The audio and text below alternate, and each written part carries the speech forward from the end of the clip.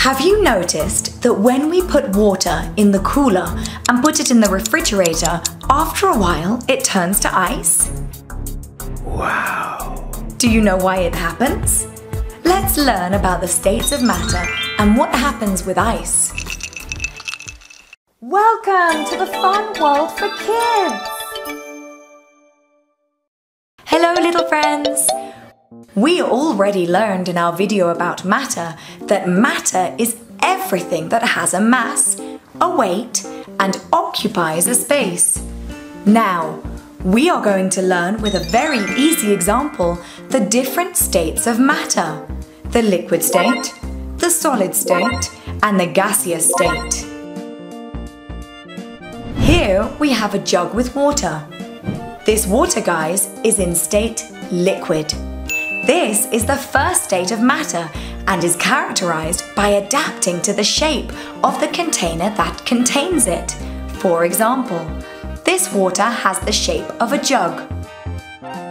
But if we pour it into a long tube like this one, it will now have an elongated shape. Do you see it? In this state, guys, the particles that compose it are a little separated and can move. Also, their volume is always the same. But do you know what happens when we put water in the freezer? Yes, it freezes very well. This is the second state of matter and is called solid. It is characterized because when matter is in a solid state, it always maintains its same shape and weight. For example, if I take the ice out of the cooler, it looks the same as how it did inside it and weighs the same. That happens, guys, because in this state, the particles that compose it are close together and very ordered. But what if we leave the ice in a hot pot for a while? The ice goes from a solid state to a liquid state again, and once the pot is very hot, it seems that this water disappears. What? It does not disappear, guys. What happens is that it goes from a liquid state to our third state, gas. And that's when we see steam coming out of the pot. That steam is the same water. What happens is that due to the intense heat of the pot, it becomes a gas. This state is characterized because its volume and shape can change and occupy all the space of the container that contains it.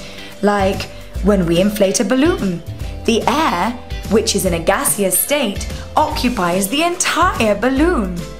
This happens because the particles that compose it are so separate, so they move everywhere.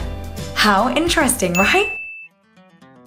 And remember, all matter has properties, and these properties help us to know how it looks, what shape it has, how it smells, how it tastes, and how it feels. Thank you for watching our video. Did you like what you learned? Subscribe and find many more videos so you can learn while having fun. You can also watch this video in Spanish on our channel Mundo Divertido de Niños. The link is in the description. Lots of love. Bye bye.